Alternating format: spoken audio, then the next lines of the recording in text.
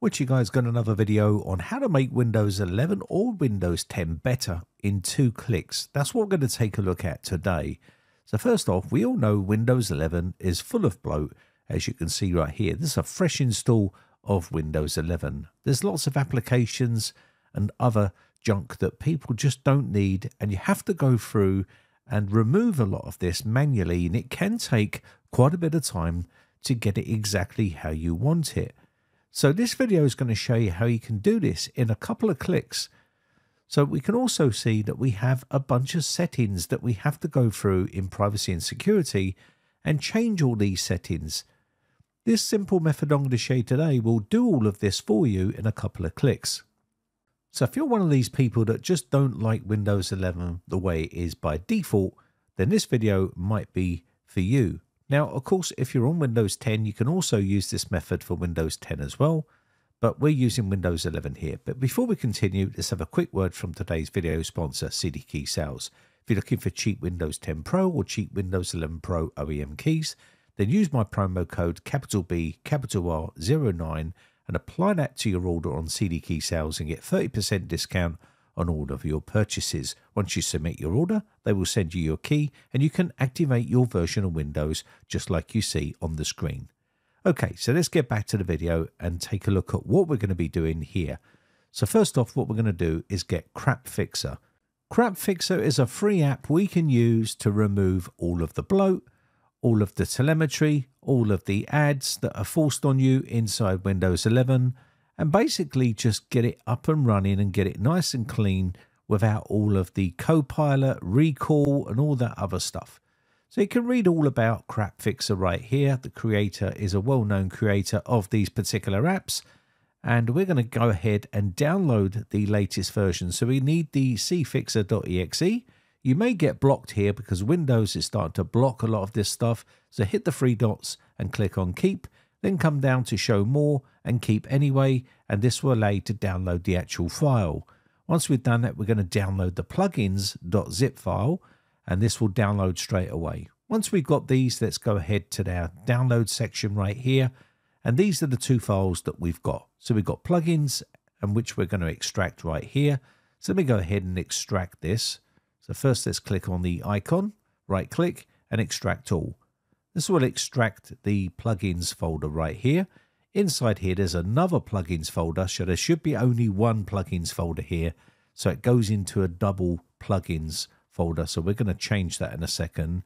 But you can see we've got restore all the built-in apps. We've got uninstall OneDrive. We've got Chris Titus text, PowerShell script. And we've also got create a restore point and remove built-in apps and all that sort of stuff. So let's go ahead, and what we're going to do is delete the zip file. And we're just going to cut this one right here because we only want one plugin folder, otherwise it won't work correctly.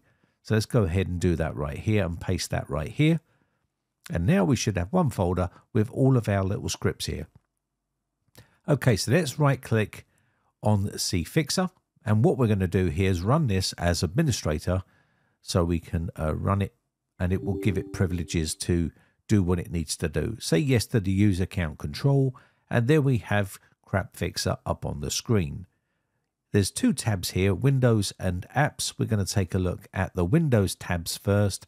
You can see we've got Issues, we've got System, we've got Microsoft Edge, and there's also UI, and there's a bunch of other areas. So this is going to deal with all of the stuff that's to do with Microsoft Edge, and you guessed it, it's all nicely, easily labeled to easily follow. So just remove any of the check marks on stuff that you want to keep on the system, and any of the stuff that you want to remove, just leave it check marked. So for instance, if you don't want to disable the transparency effects, then you just remove the check mark like so.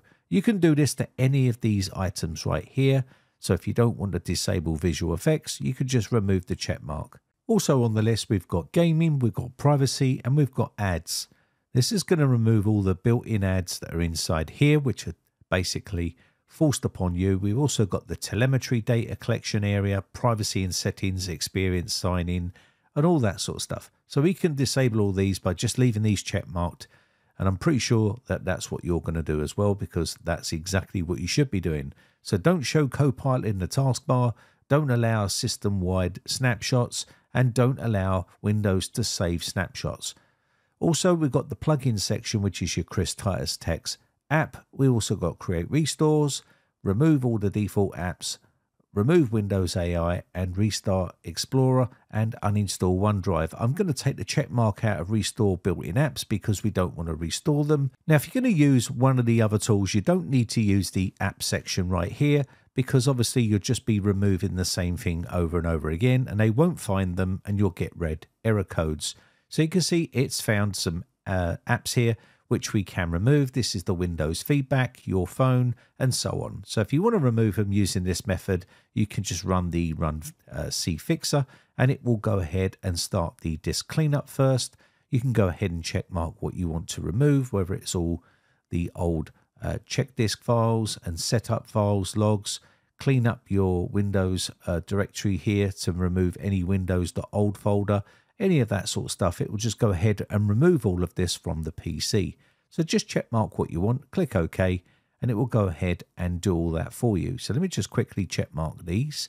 You can see previous Windows installations, recycle bin, and so on. Just check mark it. It's pretty straightforward stuff. This is just your disk cleanup tool that comes built into Windows. So I just let that run. And once that's done, we'll let it clean up the system using the cleanup feature. Once this is finished running, what it's going to do is move on to the next section, which is removing all of the settings that we have in place. You can see these are all now been fixed. It's done them in one simple click, and it's done all of those for us. So we don't have to go through and manually do all of these. Next, it's going to open up Chris Titus Text Tool if you add that check marked in the plugins section, and you can even go through here and run Chris's tweaks on here if you want to. You can even install some apps if you needed a new browser or any other stuff. You can just go ahead and click on the download and install, and this will go ahead and do all that for you. So depending on what you want to do, you don't have to use the install. You don't have to use this app if you don't want to. I'm just going to show you just so you can see as it works in conjunction with crapfixer. So let's go ahead and check mark a bunch of this stuff. And once we got all of our selections done, we can then run the tweaks button on the bottom left hand side. And this will go ahead and do all of this for us. So again, you don't need to do all of these in conjunction if you don't want to, because some of the programs are going to remove all of this stuff. Remove Microsoft Edge, I would leave that alone, but I'm going to leave it check marked here. I don't think this tool is doing it as of yet, but we can check it. There's also another button here, say run O&O shut up 10, which in some cases is plenty enough for most people. To do this, you would just click on it or go to their website and download the software from there. You can go ahead and apply recommended settings. I'm going to go for the middle one right here. It's done 190 settings. The only thing here is you just have to make sure that it's not blocking your microphone, which it does on that one there. So I'm just going to turn that off. And there's one for camera if you have a webcam. I don't have one on here, so I'm just going to leave that as is. Click OK. And it might want you to restart, but I'm going to leave that. Now, we're going to go ahead and click on the run tweaks here now, and this will go ahead and do that here. Like I said before, you don't need to do all of these all together in conjunction with each other, because really it's just doing the same thing over and over again. So that other tool was doing a lot of these settings already, and you're just repeating the process by adding those registry keys in or those policies in. So you don't need to do all of them. I'm just doing these to show you exactly how it works and basically what it can actually do. So once we've done this, it's going to start running these. You should see it up on the top right hand side here. And once this is done, you should see something looking like this. It will go back to the crapfixer app. And again, you can now see it's created another restore point. So you've got plenty of restore points to roll back. If you don't like something or you want to revert back, you can do. And once this is done, it's going to run a bunch of other plugins depending on what ones you've check marked. And then you should see something looking like this. There might be a few apps that have been left behind, and that's okay, because sometimes some things change and they haven't updated the script yet. So all you need to do here is we'll restart the PC, as you should always do when doing this sort of stuff. And once we get back to the desktop, we'll take a look and see what's left. There'll only be a couple of little bits left, if any, and we can just quite simply uninstall those. And it looks pretty clean already, as you can see here. And again, all you need to do here is we'll go to the start menu, and you can see there's a couple of little bits here like LinkedIn, which is just a shortcut. And then you've got family here. You can uninstall this one right here. It doesn't seem to have removed Microsoft Edge. And there is Microsoft Teams. You can uninstall that if you don't need it. If you do need it, leave it on the system. And again, we've got the new Outlook. I'm just going to uninstall that there. And there's also Quick Assist. I'm just going to remove that. But you might want to keep that on the system if you use that particular type of app. And that's it.